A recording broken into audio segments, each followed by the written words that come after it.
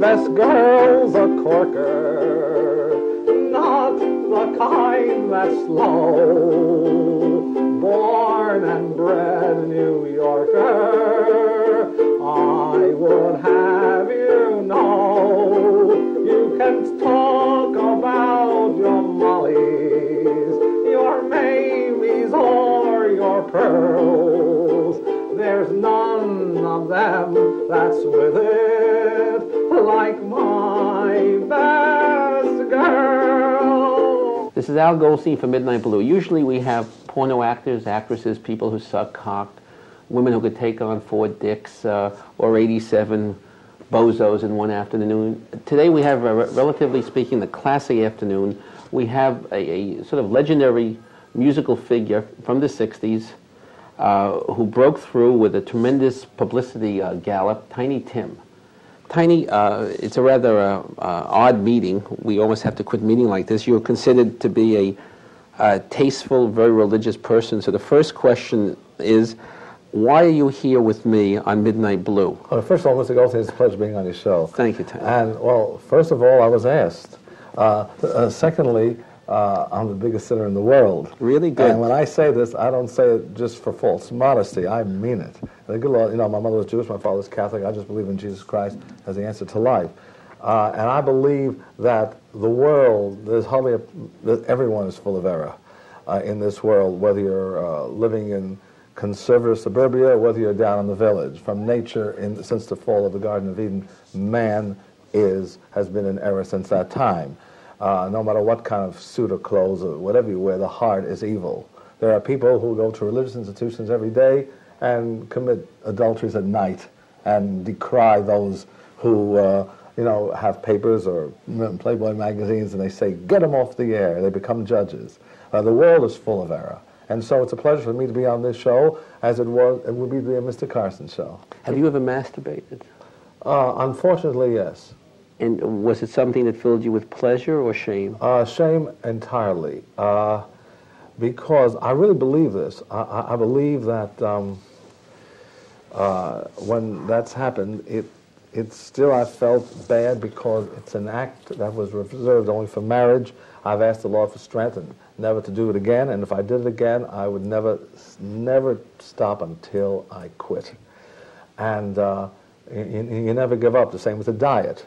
No matter, I used to be heavy and way heavier, and I'd never stop. I'd say never again. And then I had a big pizza meal. But I said I'd never stop saying never as long as I keep knocking positive thinking in, and never quit until you overcome yourself and get onto that diet.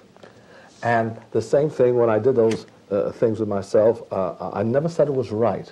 I still believe it was wrong, except that I was weak and tempted. And I just asked the Lord for strength to overcome these things. And he gave it to me. Do you have any recollection of what a woman tastes like? No, I really don't. Because most of the time it was covered with honey or peanut butter. That's getting me hungry, that part. And so the honey and peanut butter was just, covering whatever taste there might be. So I can't say that I've had any taste. But, I was only concerned of giving her pleasure. And once that 3-hour limit was up, if she wanted to do the same, fine. If not, well, it was fine. It's okay with me. It didn't bother if it never happened to me. I've always told them, I don't want you to touch me when the night first began. I don't want you to touch me. I don't want you to disturb me, because I don't want to release myself. Because I'm only here to give you pleasure for at least 3 hours, because once I was released, I'd be as weak as water. Okay. And then she said, all right, this is one example of one girl. And then I would first start not only by undressing her slowly, but also of smoothing her body with baby lotion or some body cream before the shower. And then, of course, it will be washed off again in the shower. Now, as I was aroused, I still told her, don't touch me, whatever you do. Now, I had a clock there, so I would at least make sure it took at least 3 hours. And basically, after the shower was over and we, lie down on the bed at one time, I was still aroused, and she was wondering what the heck was going on, because I was doing everything to her without penetration. You went down on her, in other words. That was afterwards, but during the shower, I was just massaging her in the shower all over, with the knees as well as the hands. Right. And also, after the shower, when we lied in bed, I still told her not to touch me, and then I would take out the ukulele and then play a few numbers, and she was wondering what's going on. She was afraid you'd use the ukulele. No. The closest I came to that was using drumsticks.